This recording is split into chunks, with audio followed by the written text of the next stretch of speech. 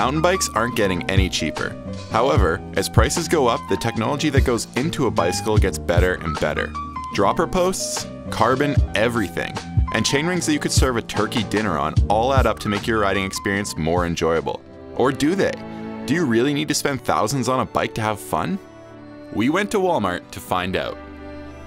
Meet the Big Flyer. With no suspension, one gear, and no brakes, this bike is pretty bare bones. However, it'll only set you back $59.95 at Walmart. Let's do a back-to-back comparison of these bikes. I'm going to judge them on 3 categories: climbing, descending, and durability. Let's get started. The climb up from is a relatively mellow gravel road. On a mountain bike with modern geometry and suspension, it's an easy, enjoyable pedal to the top. 5 out of 5 stars. Unfortunately, the story wasn't the same on the Walmart bike. In fact, I couldn't even make it out of the parking lot. After battling one gear and the dated geometry of the frame, I gave up and decided to walk.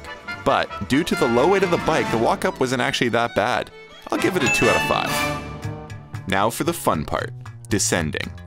I chose the trail bobsled to test the downhill capabilities of the Big Flyer. It's a fast and flowy trail with easy features for beginner riders to progress on. On my bike, this trail is a blast. I feel confident while going fast and hitting the jumps on the trail. An easy 5 out of 5. I was totally prepared to be disappointed by the Walmart bike.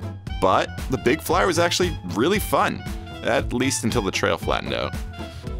Unfortunately, the fact that the pedals are always spinning made it impossible to keep your feet on. Additionally, the cramped seating position and plastic tires weren't exactly confidence-inspiring. Now, I know what you're thinking. Jason, this bike has a 50-degree head angle. It should crush descents. While this is true, a head angle does not define a bike, and while the Big Flyer was fun, there were some very limiting factors when it came to descending. 3 out of 5 stars. That leaves us with durability. Other than some dirty tires, my bike is in the same shape as when I started the ride. 5 out of 5 stars. The Big Flyer was a little worse for wear after just one ride. One of the rear wheels managed to crack, which rendered it useless. On top of that, the head tube ovalized, which caused the whole front end to move. Although this actually gave the Big Flyer adjustable geometry, so we'll call that a win. Finally, I know this is nitpicking, but the flag kept falling out, which forced me to stop multiple times to put back in. A disappointing 1 out of 5. So, which bike takes the win here?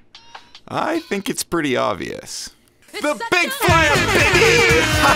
Throw your mountain bike away! 4.5 stars on Walmart.com, son!